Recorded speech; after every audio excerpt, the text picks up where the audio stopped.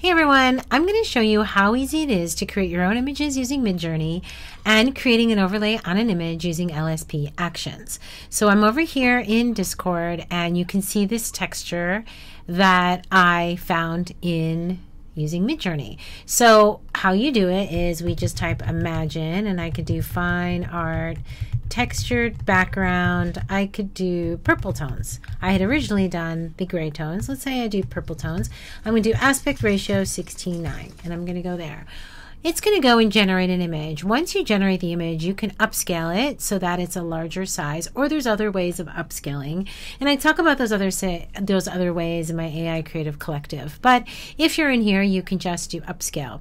Once we do that, we're going to just do save image, and we're going to save where we want it. Now, that one is upscaling, so it's not quite done yet, and it's still searching for the images.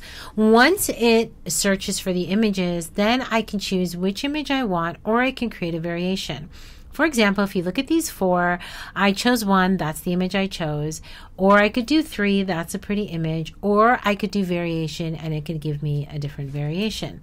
Okay, so I'm going to come down here, and this is my upscaled image, so I'll just save it right now to my downloads for now. I have a separate AI folder, and these are the purple tones, which are really gorgeous. I really like number 3, so we'll let number 3 populate, and I'll upscale it.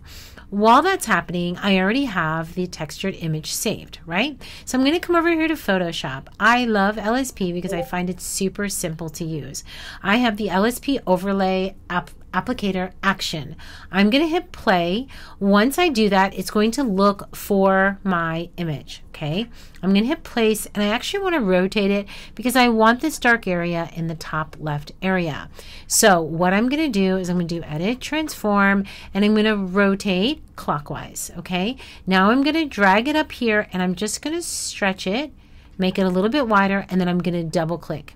Once I do that, you can see that using the action, it perfectly places it in the background. I didn't have to mask anything. I didn't have to erase anything. The action did it all for me.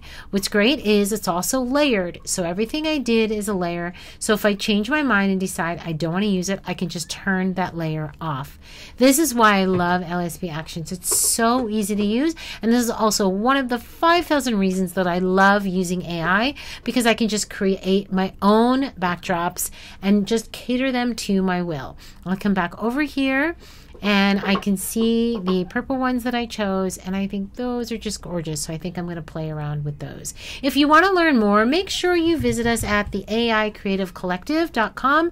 We have tons of different information. There's a download with 50 examples, PDF, and preview of images that I've done, as well as you can join our lifetime membership and learn as much as you want forever for one fee, or join us monthly.